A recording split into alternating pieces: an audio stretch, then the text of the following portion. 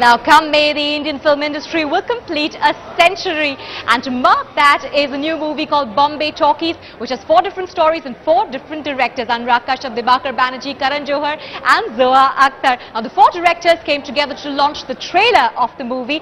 Manisha Meldar gets you all the action.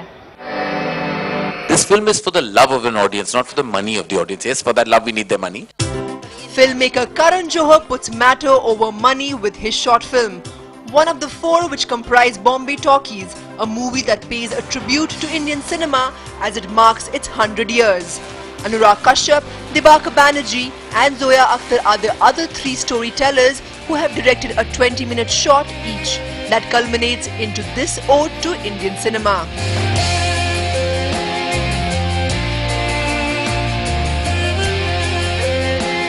Bombay Talkies stars Rani Mukherjee, Randeep Hooda, Saqib Salim and Nawazuddin Siddiqui in prominent roles, while Katrina Kaif and Amitabh Bachchan have made special appearances. The film is scheduled to release on the 3rd of May, coinciding with the release of India's first film, Dadasaheb Phalke's Raja Harishchandra, that hit the screens on the same day back in 1913. Bombay Talkies is produced by Viacom 18, which is a joint venture operation in India with the Network 18 group.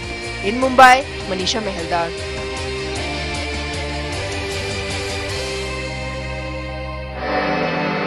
Now coming right back to where we started, we wrap up day 1 and day 2 of the Lakme Fashion Week in a little song. Now if you haven't seen it, well don't worry, we get you all the frontliners. It's a heady mix of couture and Bollywood. Take a look.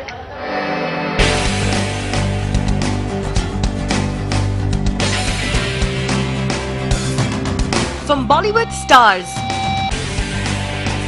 to its star directors, the film industry's favorite fashion designer Manish Malhotra got them all together to walk the ramp for his line that was dedicated to the 100 years of cinema.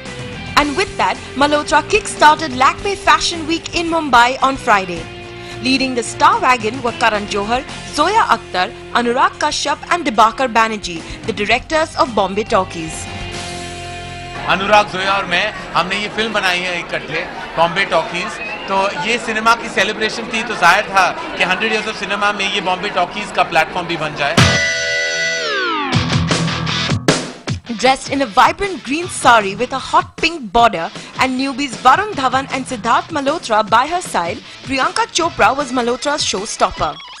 It's in our blood. It's not just a slice of life, ladies and gentlemen. It is something that we breathe, eat and live. And while Oscar winner Bhanu Athaiya and Hema Malini took center stage, here's who we think was the star amongst them all. सब कुछ कर लिया था, एक ही इच्छा बाकी थी कि इस रैंप पे चलने।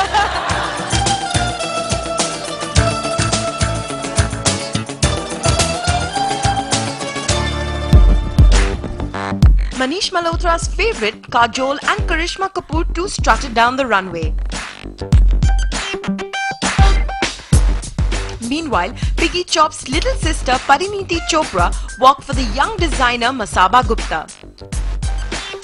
Day 2 saw Shahid Kapoor sport that grungy look as he grinned down the ramp for Kunal Rawal. He's doing some very interesting new stuff which I think would excite the younger generation.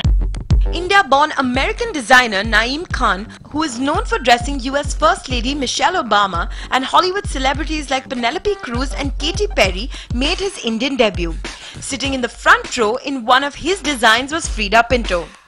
It means a lot to me being in India, because it's like, going home. You want to prove to your parents and to your brothers and your sisters that what you do, like, look at me, what I've done.